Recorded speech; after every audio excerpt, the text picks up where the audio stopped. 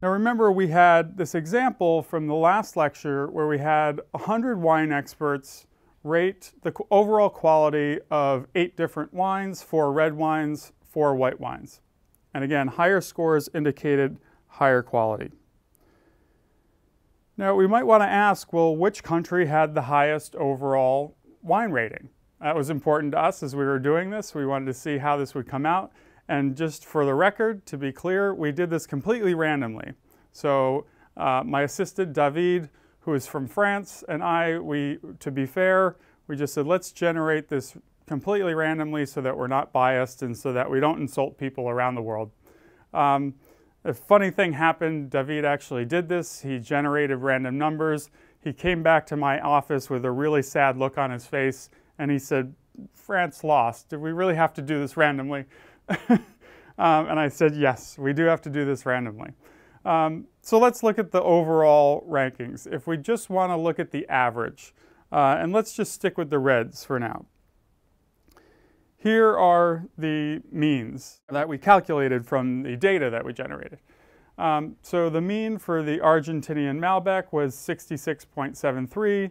The mean for the Australian Shiraz was 81.76. The mean for the French red, I forget what the French red was 70.97. And for USA, it was a Cabernet. It was 76.38. So in this simulation, Australia won. Okay, again, this was completely random. We did not fix this. But how do we calculate the mean? And hopefully this is review to you. But again, this is supposed to be an introduction, very first course in statistics. So if you're not familiar, the way we did this is we plugged the numbers into R. But if we wanted to do this by hand, all we would have to do is take all the ratings from the 100 wine experts, just put them in a column, sum that entire column, and then divide the sum by the number of ratings. So that's the formula right here.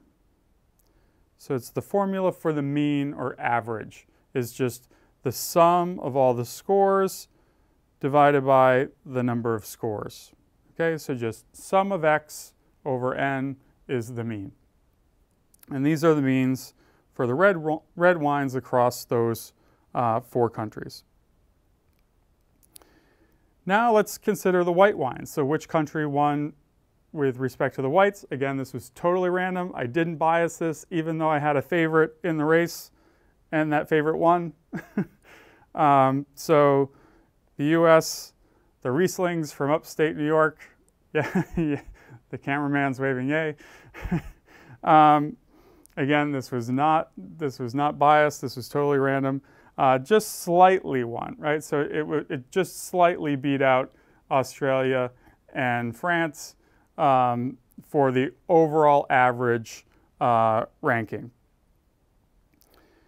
But again, let's get back to the topic of this segment. It's measures of central tendency. The mean or average is the most popular measure of central tendency.